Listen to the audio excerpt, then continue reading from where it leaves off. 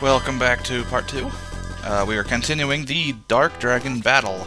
Now here is something really funny. Dark Dragon's casting freeze level 2.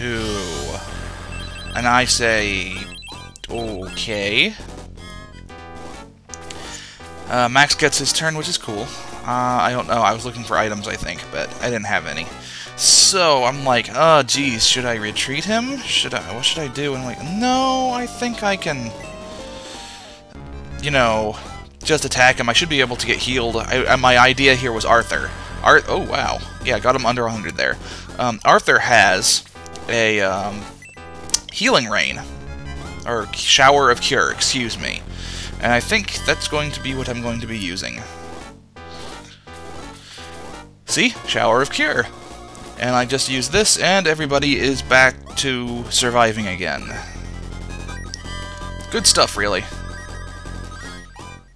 Gets Hanzo and Max healed up almost to full. At this point, I'm just like trying to tear down each individual, and I'm doing pretty good with each individual head. It's just that the one on the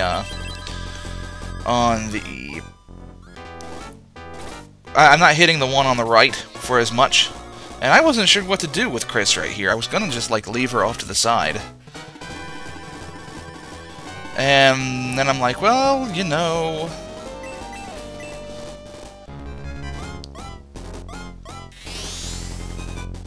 I'll just use quick on him. Why not? And this actually proved to be quite beneficial. Now, of course, he's still targeting Domingo over here, so... it's not such a big deal. Aleph can cast one more Bolt level 3, and that's going to be it for her.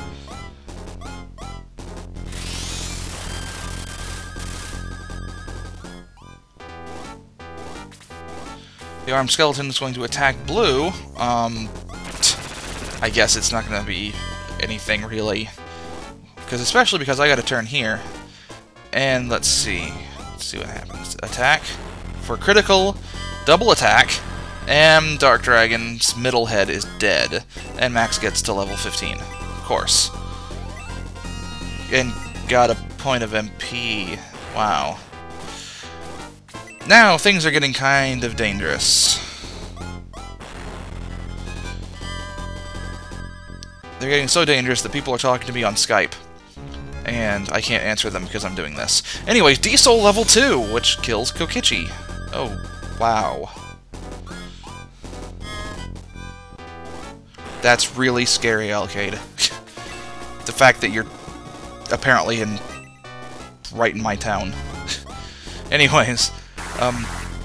so now we've gotten the right-hand head down to under 100, and this one apparently also knows D-Soul level 2, and Arthur is dead. What's funny is if he had done something like Freeze 4 or Bolt 4, if he had it, he'd have killed me. So I don't know. Yeah, so now I'm going to try to take out this head if I can, since the other one's almost dead anyways. I said to myself, gee, I can just use... oh, look at that. Double attack. I could just use Freeze 4 to kill that one over there, but then I'm like, well, the other one might need more help, though. So I moved Anri over here. It would have been smarter if I had let her just go ahead and kill that head over there, because then I could have killed Dark Dragon in the next hit. I could have killed him like 2 turns sooner, probably. And it would have been it would have only been 2 videos, probably. Just, 2... oh yeah, this isn't going to do enough. In fact, you'll see why this is so, so terrible here in a second. Because he gets it down to 17. Adam, I choose not to attack it. I'm like, hey, why don't I bring him around? That was smart. Because I said, ooh, Aleph can kill it, right? Wrong! She only has 12 MP left. It's not even enough for Bolt level 2. So I'm like, gee, what should I do? It's got 17. So I move her down here, and I choose to use Bolt level 1. Bolt level 1 does, like, 11 damage. That's great. Domingo is taking damage again. I kind of wish he would just die. And Chris, of course, comes over here and just happens to have to save Domingo. I don't know why I did that when I could have just used, like, heal 3 or something. But whatever. I don't care. Does not concern me. I choose to attack Dark Dragon. Fortunately, I didn't try to do a double attack there. It did nothing. It's using bolt level... what is it? 2! Yeah. Almost no damage. It has an eyeball in its mouth.